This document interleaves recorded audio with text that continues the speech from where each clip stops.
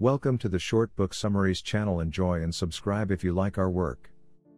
A revolutionary program for creating anything, from a functional kitchen to a computer program, to a work of art. Fritz demonstrates that any of us has the innate power to create. Discover the steps of creating, the importance of creating what you truly love, how to focus on the creative process to move from where you are to where you want to be, and much more. I've read more than my fair share of books in the genres of self-help, psychology, personal growth, spiritual insight, etc. This one is absolutely on my short list of one of the absolute best ever. I just finished and I never, ever read books twice.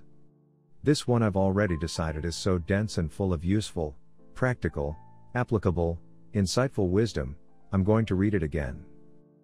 This is one of my favorite books of the year.